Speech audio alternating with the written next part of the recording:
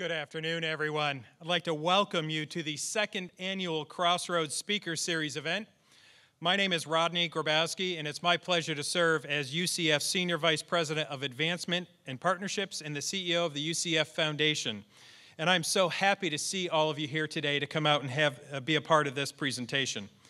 I joined UCF this past September, but even before I came here, I was impressed with the excellence of this university and the incredible commitment UCF has to access and opportunity in this community. It's been an honor to join Knight Nation, and I'm excited to be a part of this transformational university that is unleashing the potential of one of the best higher education communities in the country. And as I've gone around and have visited with volunteers and donors and alumni, there's a common theme. There's a love for UCF. There's a love for Orlando and this region, and they are all asking the question, what can I do to help? And having been in some other communities around the country, this spirit of cooperation and commitment to our region is something that I have not found everywhere that I go. And so I'm hoping all people that live in this area really appreciate the gem that we are as a community. And so to begin today's program, I'm pleased to introduce UCF's president, Dr. Alexander Cartwright. Since he began at UCF in 2020, President Cartwright has focused on leading UCF toward becoming the university for the future, a place committed to excellence for its students, faculty, and staff, and to producing innovative research and inspiring creative works that provide solutions for some of society's greatest challenges. As a first-generation college student whose journey to higher education was not traditional, President Cartwright is dedicated to inclusive excellence that empowers students from every walk of life to earn success.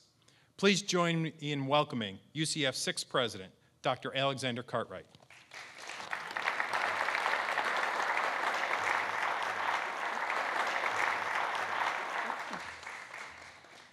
Thank you, Rod. It's really a pleasure to be here, and it is truly a pleasure to have you here, Rod. So thank you for joining UCF. As Rod mentioned, this is our second year gathering for the Crossroads Speaker Series, where we explore the intersection of business and philanthropy. For UCF, philanthropy that comes from the wealth generated by entrepreneurship is transformational. It drives innovation and excellence, unleashing the potential of our students, faculty, and of the Central Florida community. UCF itself is a living example of how partnerships and entrepreneurial spirit can propel success and improve the lives of individuals, communities, and even those around the world. What this institution has accomplished in less than 60 years is extraordinary. The scale and the speed of our transformation, our rise in excellence, and the impact we have had on our region and society would not have been possible without our partnerships. The vision and leadership of the Central Florida community that created what we now call UCF is amazing. Our 89 founding families invested in the vision to help make our main campus a reality. UCF's Rosen College of Hospitality Management, now the #1 hospitality program in the country and #2 in the world, is also a partnership. Our groundbreaking academic health sciences campus that includes our College of Medicine, Lake Nona Cancer Center, and is the future home of our new College of Nursing building is built on partnerships. And just a mile from here, thousands of students, faculty, and staff live, work, and learn in the heart of our city at UCF downtown, which is anchored by the Dr. Phillips Academic Commons and on the campus we share with Valencia College. At UCF downtown, Dr. Phillips Charities and UCF have provided an academic home and new opportunities for hardworking students who want to earn success, particularly for those in some of our region's most economically disadvantaged areas. These are just a few of the examples of the many partnerships UCF enjoys thanks to the generous philanthropy of individuals and our business community. And while all of them have built facilities in some examples, it's not just about building a structure, but it is about building a community. These partnerships are about shared hopes, dreams, and goals for our region and state. They are about working together to create efficient, high-quality pipelines for talent to fuel growth and innovation in the industries that matter most to our economy, now and in the future. Whether it's doctors and nurses, video game designers and computer programmers, teachers and social workers, aerospace engineers and AI specialists, or immersive experience experts and hospitality managers, we are collaborating with Central Florida's business community to meet the workforce needs.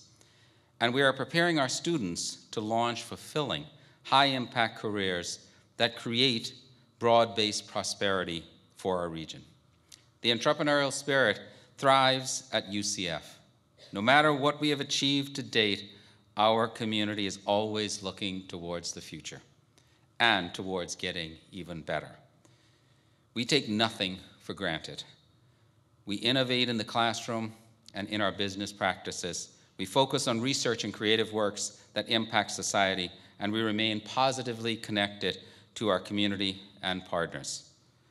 And as Rod said, we are building the university for the future, a place where students from every walk of life and where our faculty in every discipline can unleash their potential and earn success. Dr. Phillips Charities and UCF have been partners in impact since 1968, the year we held our first classes. 54 years and over 353,000 alumni later, we have accomplished a great deal together. And UCF is not alone in benefiting from the partnership with Dr. Phillips Charities. Since 1954, Dr. Phillips Charities has contributed $222 million to our region, supporting education, healthcare, arts and culture, children, and social services. Everyone who lives and works in Central Florida is better off thanks to the legacy of Dr. Phillips.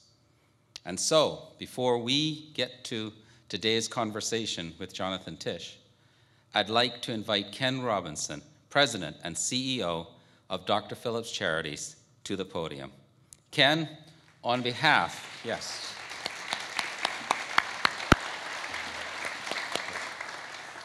Ken, on behalf of the students, faculty, and staff of the University of Central Florida, I want to sincerely thank you for your partnership and for your leadership.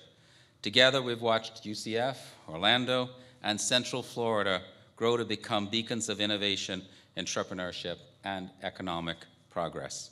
Without question, Dr. Phillips Charities played a vital role in this success, and we are all so grateful, and we look forward to many more things that we will do together. Thank you, Ken.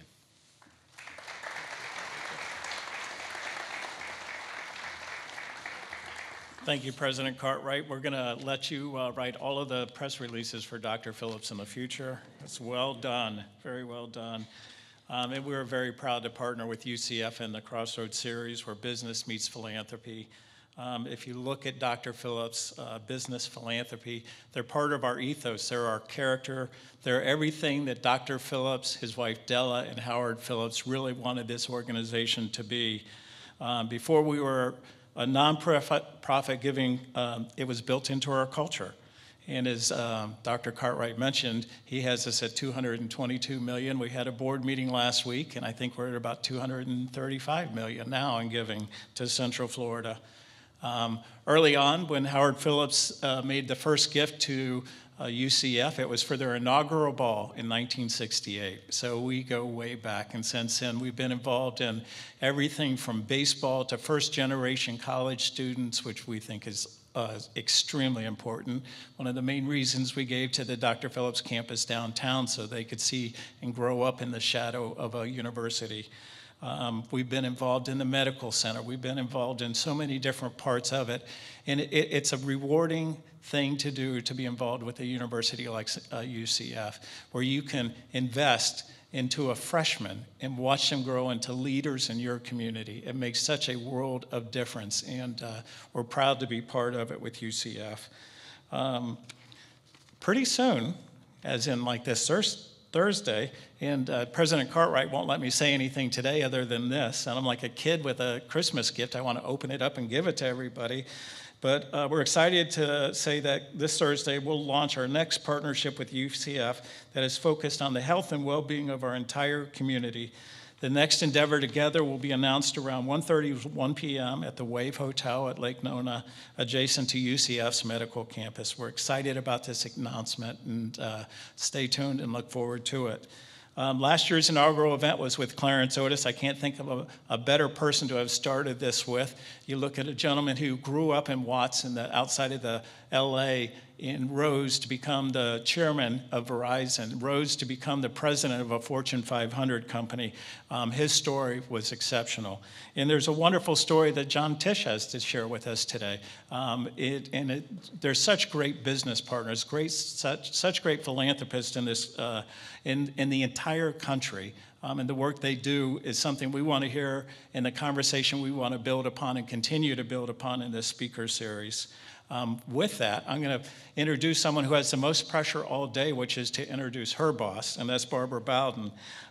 She'll serve as the moderator with Jonathan Tisch.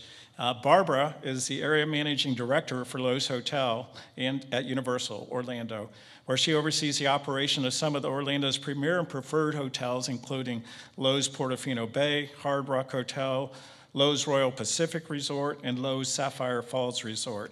She's been part of Central Florida hospitality community for 38 years and serves on several boards, including the Central Florida Hotel and Lodging Association and Visit Orlando.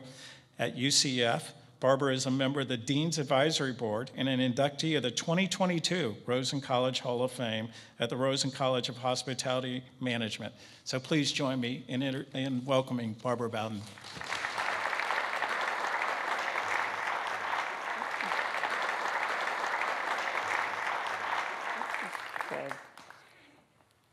Thank you, President Cartwright. Thank you, Mr. Robinson, for your remarks, as well as continuing to forge a strong partnership between your organizations, truly a partnership which benefits our entire community here in Central Florida. So thank you. It is now my honor to introduce Jonathan Tisch, a longtime friend and honored speaker of Crossroads, the intersection of business and philanthropy. Jonathan is chairman and CEO of Loews Hotels & Co. He is also co-chairman of the board for Loews Corporation. He is one of the most influential people in the area of travel and tourism, while also being a leader in corporate citizenship and social responsibility. Jonathan, please join me. Good.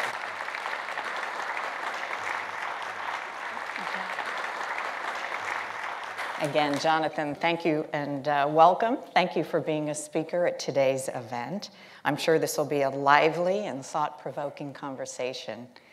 We look forward to hearing about your personal and professional experience leading purpose-driven companies, particularly as it relates to philanthropy and community building, and of course, near and dear to our hearts, being a good neighbor where you live and work. So with that, we'll get started. Thank you, Barb.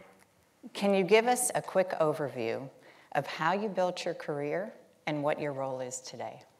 Well, first, let me thank the University of Central Florida, Dr. Phillips Foundation for this very kind invitation. How do you feel about interviewing your boss? I feel great, John. We've known each other a really long time, so no pressure whatsoever. That's right. So I'll take it back and tell my story because it's a bit of my family story. And it's one that truly speaks to the value system of our nation and the American dream. I was born in Atlantic City, New Jersey in 1953. My family had a couple hotels there at the time. And they had actually started with a summer camp in a community called Lakewood, which is southwest of New York City. My father and uncle had grown up in Brooklyn with very little money. They had read about the opportunity to lease this camp. They didn't know anything about how to run a camp, how to really run a business, but they said, we'll figure it out. So they leased the summer camp. It was near the end of World War II. It was successful. The family that owned the camp also owned the big hotel, which was called the Laurel in the Pines in Lakewood. And the family came to them and said, look, you guys have done a really good job running the summer camp. Do you want to run our hotel? So they said, sure, why not? And that led to the Tisch family entering the lodging industry. When I was living in Atlantic City as a very young child, we had 5 hotels. This is in the heyday of Atlantic City when it was the summer resort for New York City, for Philadelphia. And then in 56, 57, my father and uncle and my grandparents, because my grandmother was one of the most remarkable individuals who really didn't, excuse me for one second, take any shit from anybody. And she was the spiritual leader of the family at the time. And they decided to take a real risk and build a hotel in Bal Harbour, Florida. It was 96th Street. It was prior to development going north of where the Fontainebleau, the Eden Rock, South Beach, and everybody thought that they were out of their minds. 700 rooms, 40,000 square feet of meeting space, literally in the middle of nowhere. And the hotel opened in 1957 and proved to be quite successful. Our family moved to Miami for a year, then we moved to New York.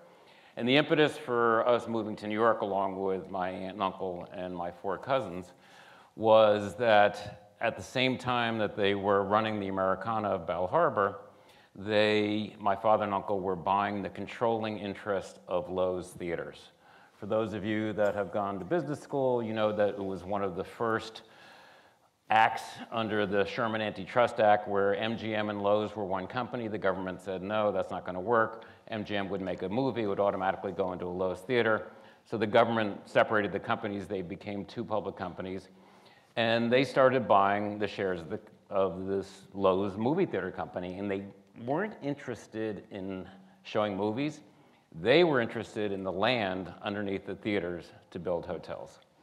So all the families moved up to New York, and in 1963, the Summit Hotel opened on 53rd Street and Lexington Avenue on the site of the former Loews Lexington Theater. And that's when the family started to expand with other properties in New York. At one point, we had 8 hotels in New York. And then when, in the late 60s, early 70s, when my father and uncle bought Loews Corporation, bought CNA Insurance, that's when it became Loews Corporation. So today, I am co-chairman of the board of the parent company. I am chairman and CEO of Loews Hotels for another 7 weeks. I announced 2 weeks ago that I am stepping down as CEO of Loews Hotels, and have asked my nephew, Alex Tisch, to become president and CEO, and I will become executive chairman of Loews Hotels. It's a seamless transition. I've been doing this for 35 years. The good news, and I see some very familiar faces from our wonderful organization, the good news and the bad news is you guys aren't getting rid of me. I'm not going anywhere, just a different title. I went to school in Boston. I went to Tufts University. When I was a senior there, I decided, I shouldn't say this in an educational, institutional setting, but I decided I wasn't really in the mood to go to classes anymore. I got an internship at the NBC station in Boston. I taught myself how to shoot and edit film and videotape. And when I graduated from Tufts in May of '76, WBZ offered me a job, and I spent 3 years there as a cinematographer, producer, doing sports, public affairs, and children's programming. Moved back to New York in the summer of '79 and started as a sales rep at Loews Hotels in January of 1980. And here we are some 42 years later. All right. John, you referenced that time in your career that you spent in television. So does that influence, or how does that influence your work in hospitality? It influences what I do, Barb, because I believe in thinking about hospitality as a show. Maybe a Broadway show, maybe it's Hamilton, which is right next door to us, and I got to see these two amazing theaters before we started today's conversation. Beautiful, beautiful space. When you think of the idea of putting images out there, we do that for our guests. We have 26 hotels, we have about 11,000 team members, we are building a few new properties. We opened one in Coral Gables 2 weeks ago. We've got one under construction in Arlington, Texas, 888 rooms, 250,000 square feet of meeting space. People ask me, Mr. Tisch, how do you feel about the future of the meetings industry? And the quick answer is, we are building a hotel with 250,000 square feet of meeting space. That should answer your question, how I feel about the meetings industry. Or I may go back to being a TV producer if it doesn't work. So the whole idea of what makes what we do at Loews Hotels, trying to not meet expectations, we try to exceed expectations. And that is done through many different touch points. Many of them are through people's vision, they're through their senses, it's the food that they eat, it's the smells of the hotel. And I, having the responsibility of being a TV producer, of being a cinematographer, of being an editor, I had to train my eye to tell a story. And that's what our properties do, is we tell a story. When you're editing a TV show and one edit might be a jump cut, one edit doesn't flow as smoothly as it should, that's not a problem. It's because what you're doing is you're putting together thousands of edits. When you walk into a hotel, you are processing thousands of points of information. What does the furniture look like? What are the uniforms? Where's the front desk? Can I go to the room now in today's world just using my phone? That's all part of what we do in presenting an image. Now, as you well know, you work for some larger companies before you fortunately joined Loews Hotels. We're really small. The big guys in this industry are huge. The Marriotts, the Hiltons, the Hyatts, the Intercontinentals, the Accors. These are global organizations. Marriott has 1.5 million hotel rooms, a couple 100,000 team members. We have 26 hotels, 11,000 team members, but we really put a lot of thought into who we are as an organization, how we want to be an employer of choice, and the image of our properties. And that's where I spend, as you well know, because I'm here all the time, that's where I spend a lot of my time, is trying to separate us from the competition with unique properties that have a certain look to them that seamlessly fit into their environment.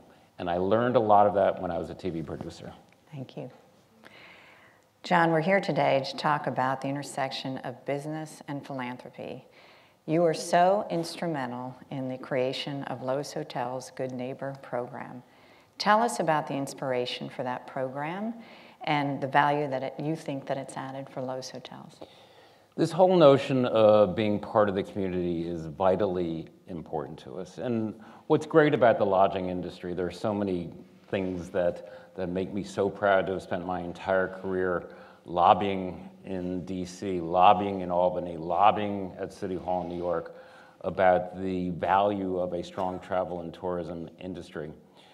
But what makes me feel really good is how our industry understands their roles and responsibilities in the communities where we operate our properties. We came to that understanding about 25 years ago, put together the Loews Hotels Good Neighbor policy. We were one of the first national organizations to come out with a unified program to be able to discuss ways that we support the community. And the thinking is actually pretty simple. If a hotel isn't doing well as a business, you can't pick it up and move it. You can't shut the front door. We are also very large users of labor. Our labor tends to live within the communities around our properties. Our properties are supported by our neighbors when they do social events, when they hold meetings, when they have family gatherings. So it's incumbent upon us to understand our role in the community and work together to strengthen the places that we do business. And once again, our industry is really good at this. But as we continue to grow, as there are needs in every community where we as an industry operate, which is everywhere, then it becomes even more incumbent upon us. And the Loews Hotels Good Neighbor policy outlines how when there's food left over from a banquet, with the permission of the client, we give it to a food bank. When we're renovating and we have dressers and beds and sofas, we give them to homeless shelters. We make our meeting rooms available for community-based organizations to have their gatherings so they can discuss what's important to them. And I think in today's world, with the complicated issues that we face on a daily basis, all of these issues become even more important as we continue to look for labor. That is a huge issue. As I mentioned a moment ago, we want to be an employer of choice, and people who are coming out of such dynamic programs as the Rosen School at UCF, where we have about 275 active students, graduates of the Rosen School that are part of our team at the Universal Hotels, Loews Hotels at Universal Orlando. We have 35 members of management that are graduates of the Rosen School. These kinds of discussions become even more important because young people today, they have a lot of choices. They can either stay home in their pajamas and get on Zoom, or they can hopefully migrate back to the office. But they're not going to work for a company where they don't respect the value system of that organization. So we work even harder today to articulate a vision of caring, responsibility, decency, transparency, of letting people be who they want to be, of letting them think original thoughts, and most importantly, treating them with respect. Thank you. It's kind of a related question. So in your book, Citizen U, Doing Your Part to Change the World, you embrace the concept of active citizenship.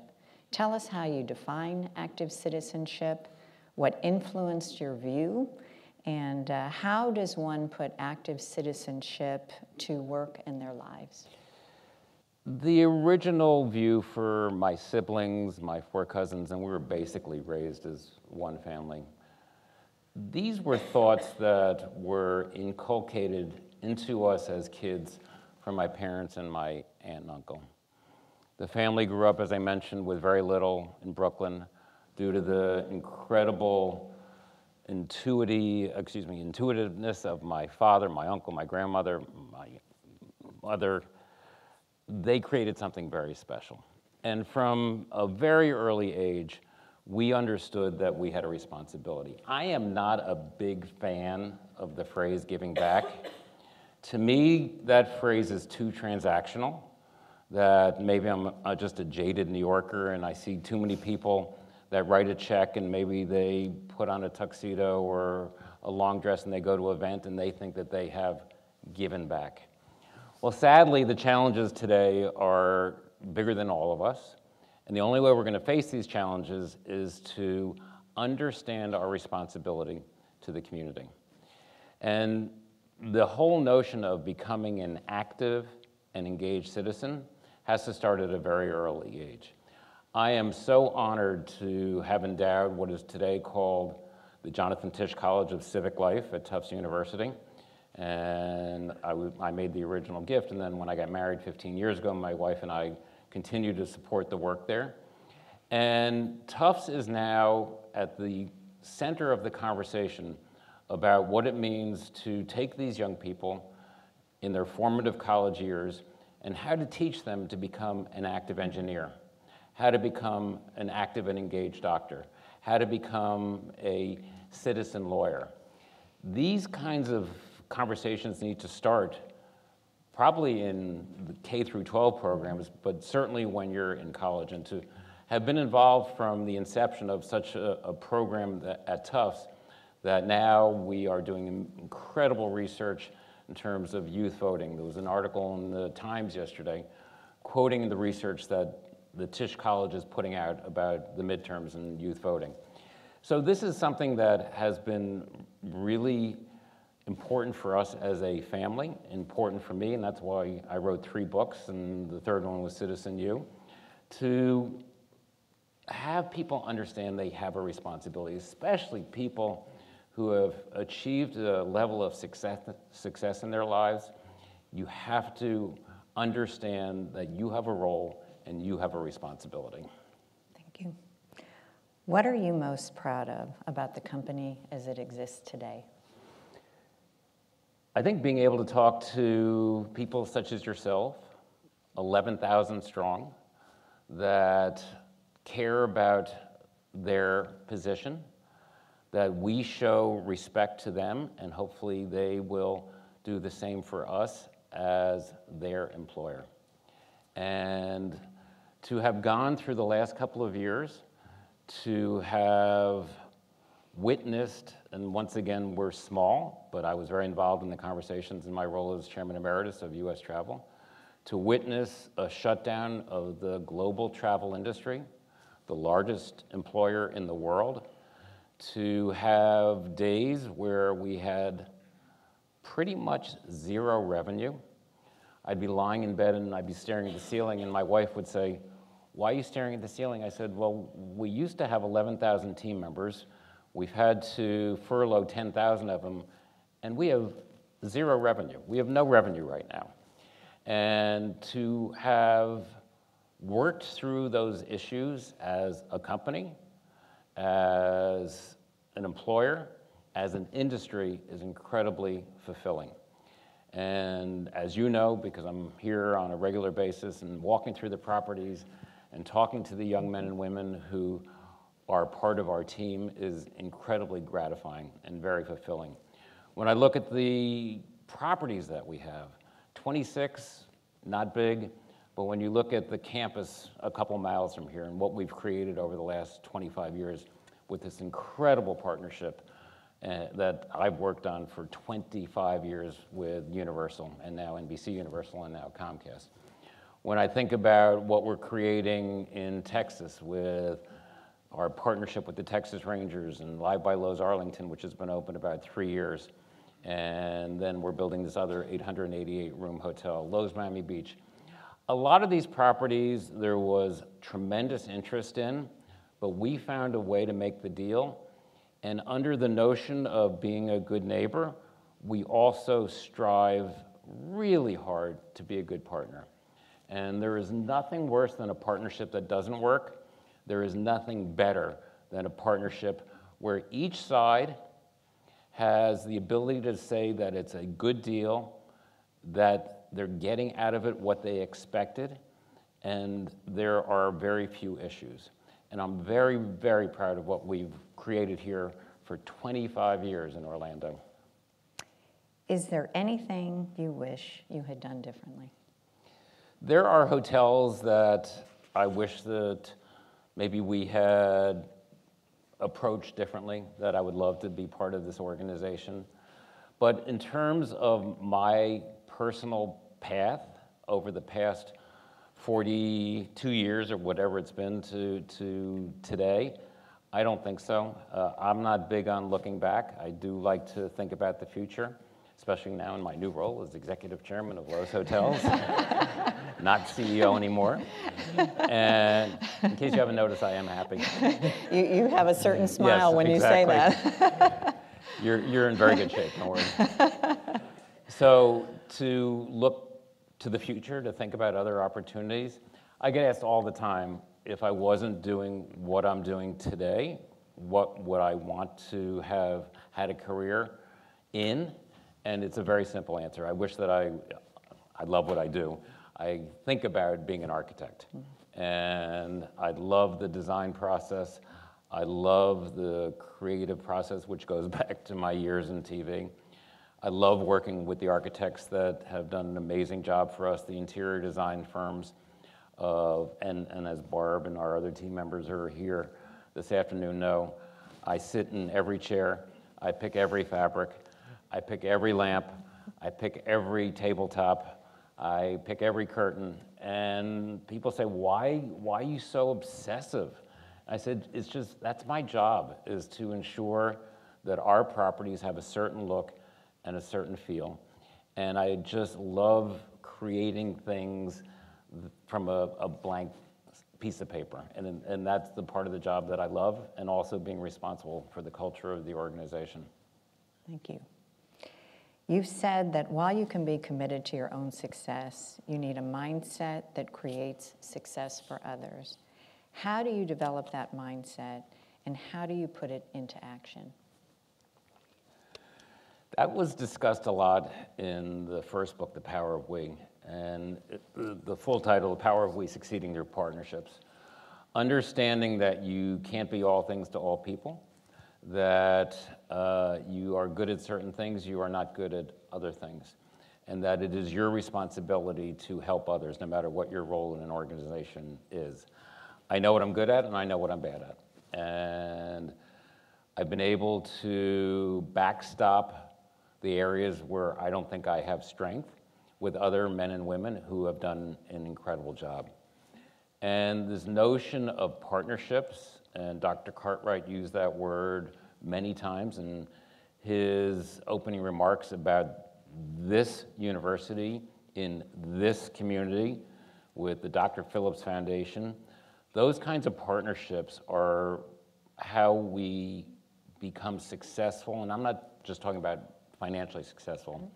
I'm talking about emotionally successful, about being successful as a team member, being successful as a parent, as a partner. It's those kinds of partnerships that are vital to us moving forward.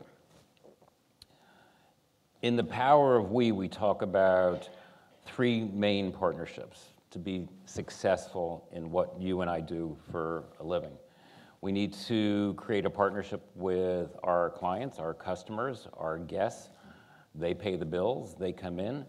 When they check in, they sort of have an expectation. As I said earlier, we need to not meet that expectation, we need to exceed that expectation.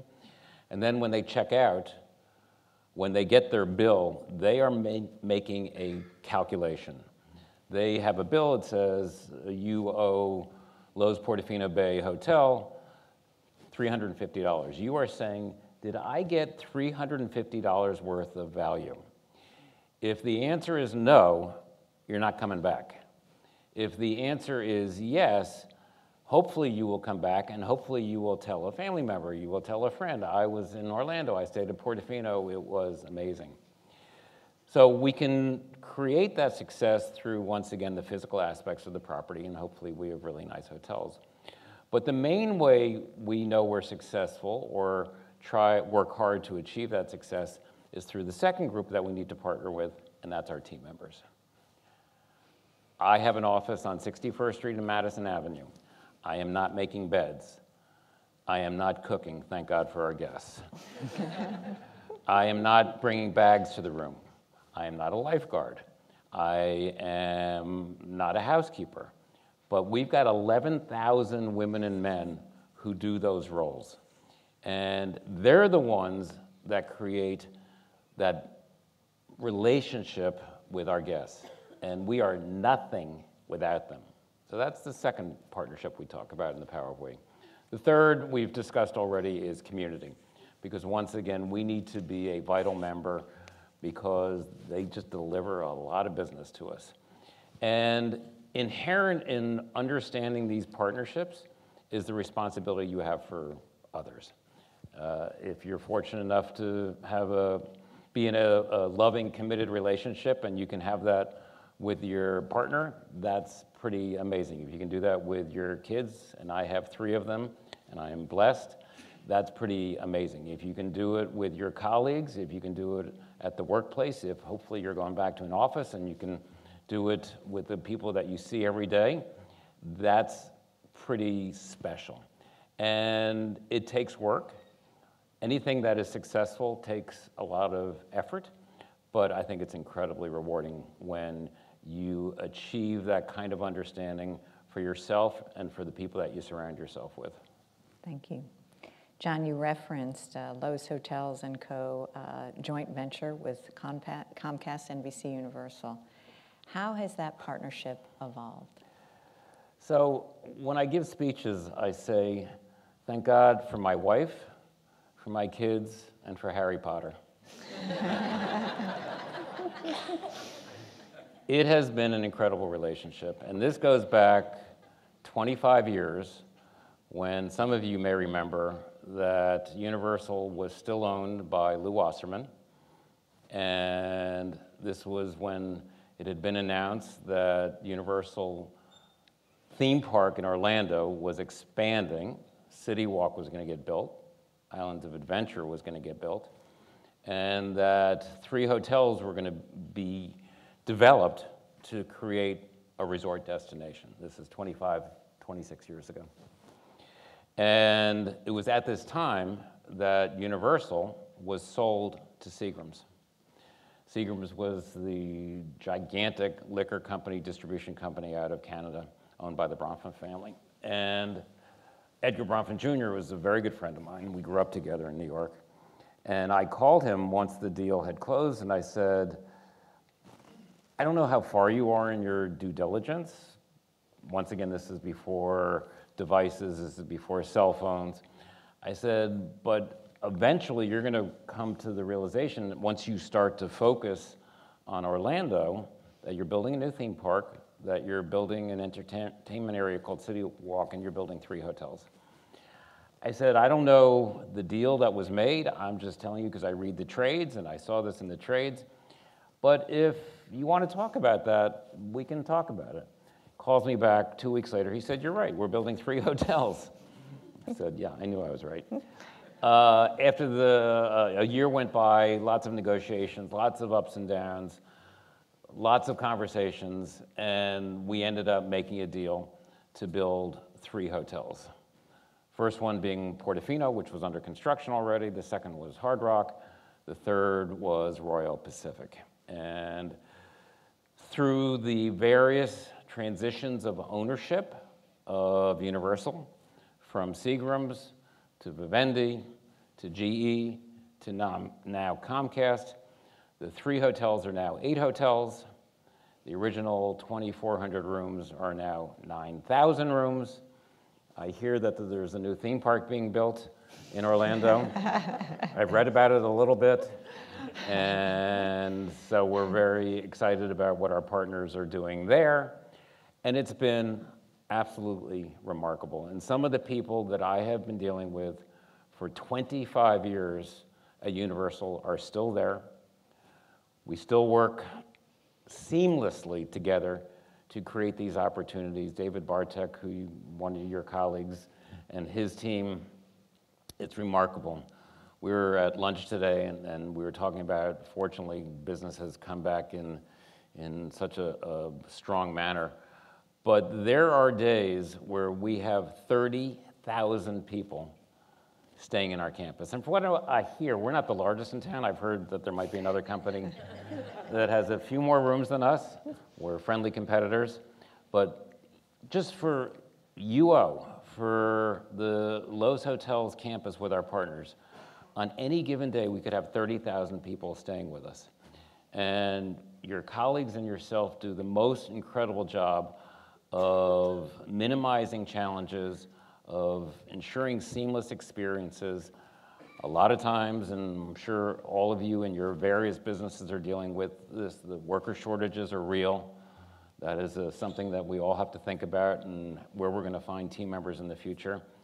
And to see the numbers, to see the return of travel, to see people wanting to get out, to understand how important travel is to our psyche, of experiencing different things, of getting out of our own backyard, and to have created over the last 25 years this incredible partnership is truly, truly fulfilling. Thank you. We are at our last and final question, and one that I know is near and dear to your heart. And so it is. We have some students with us today who are on the cusp of launching their careers. What advice do you have for young people just starting out in business and reaching their own crossroads of philanthropy and business? Well, I've been very fortunate. I speak at a lot of colleges. I was telling Dr. Cartwright, I was on the board of Tufts University for 31 years. The Rosen School at UCF is an amazing program. There is another program at a university called NYU called the Jonathan Tisch Center for Hospitality Management. It's nice too. So we graduate some good kids also. But I speak on colleges all the time. I love the ability to speak to young people, the future leaders of our businesses and our industry and our communities. And I tell them something that goes back to your question, Barb, about my years in TV. Maybe you are studying hotel management. Maybe you are an engineer. Maybe you want to be a doctor. Maybe you want to be a lawyer. Maybe you want to be an accountant. And you spent 4 years. You spent 2 years at a community college. You've gone to grad school.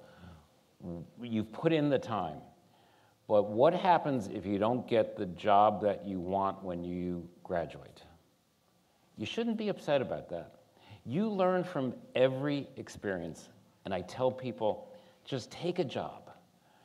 Any job that interests you, take a job, because you're gonna learn something from it.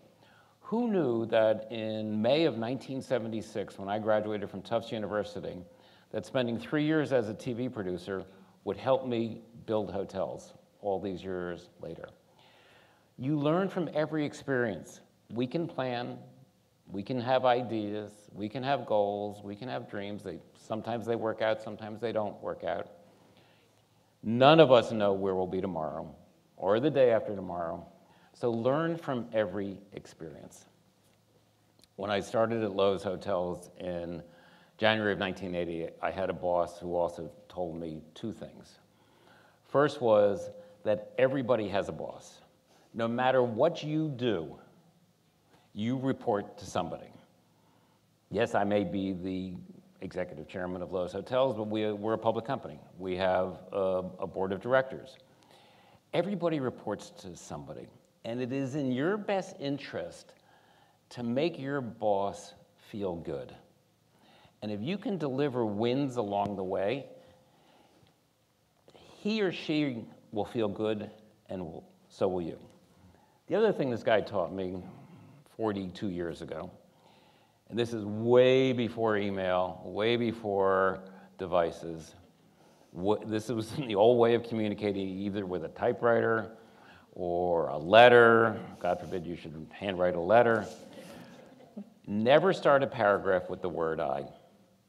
Because when you start a paragraph with the word I, you are immediately saying to the person who is reading now an email, a text, that you are more important than they are. And think about it. When you go back and the minute you leave here and you get on your device and you're going to start communicating with the outside world, you have to train yourself not to do that. And it teaches you about communication. It teaches you about the power of we, not I, of going from being a society of people who say I to a society of people who say we. And it will make a difference about how you think and will change your view of communicating with other people. Thank you. John, on behalf of myself, everyone here from Loews Hotels at Universal Orlando, Dr. Phillips Charities, UCF, thank you for spending time with us and for the insights that you've shared. To members of our audience, thank you very much for coming to this year's annual Crossroads, the intersection of business and philanthropy. I said it wrong. Philanthropy. Thank you very much. Have a great evening.